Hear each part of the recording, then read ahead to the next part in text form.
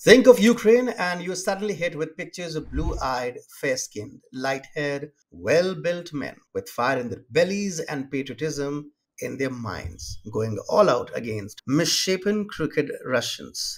Of course, this is the image the Western media has created. But this time, we will show you the true picture from the eyes of a true insider. And as always, we will tell you all about it. But before that, if you're a fan of non-corporate funded free news and analysis, you've landed on the right YouTube channel. Okay, let's begin.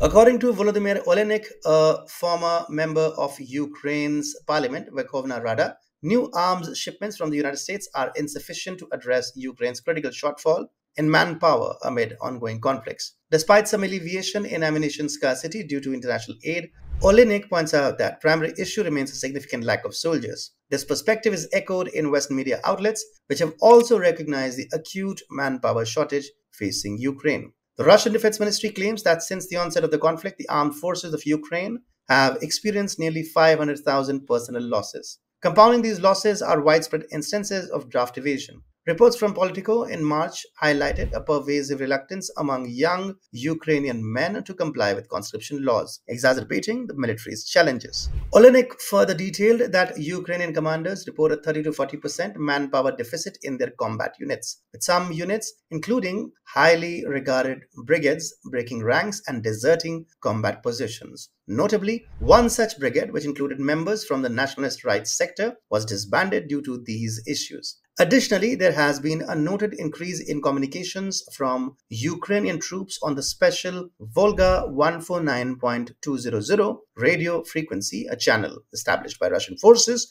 for Ukrainian soldiers wishing to surrender, signaling a possible demoralization or loss of will among the troops. In the Ivano-Frankivsk region alone, Oleynyk cites the local military commissar's report that around 30,000 potential conscripts have gone into hiding. With the region's population projected at 1.3 million by 2020, these figures suggest a significant portion of the male population is avoiding military service. Oleynyk estimates that further across Ukraine, approximately 1.5 million men of military age are currently evading draft, further indicating the severity of the manpower crisis within Ukrainian military. Oleynyk highlighted the escalating issue of desertion within the armed forces. He reported that in the first quarter of the year alone, approximately 20,000 criminal cases related to desertion were initiated. Despite this high number, only 80 of these cases have been processed by courts, suggesting a reluctance within the judiciary to handle these cases due to fears of potential retaliation from those convicted. Oleynyk also raised concerns about the capacity of the Ukrainian prison system to accommodate the influx of convicts. With the system already housing 60,000 inmates and only designed for 80,000, the feasibility of detaining an additional 100,000 deserters remains questionable.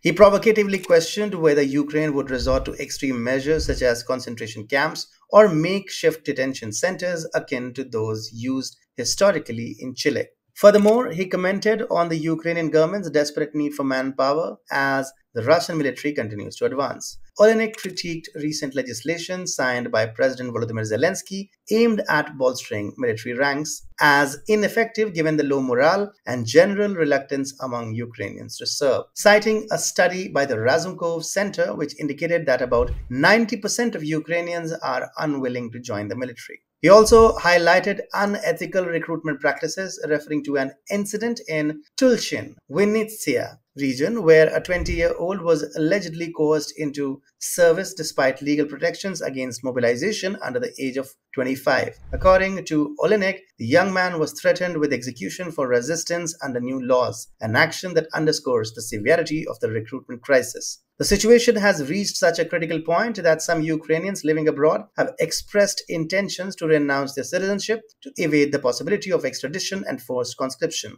Oleynyk's stark depiction of these events portray a system in complete collapse, driven by a populace that he claims is largely disinterested in defending the geopolitical interests of external influencers and current Ukrainian leadership. This dire assessment suggests a profound crisis not within Ukraine's military, but also within its civic structures and of course, national morale. We talked about possible mutiny in Ukrainian army in one of our previous videos. The video has got real quotes from soldiers. Do watch this video to know more.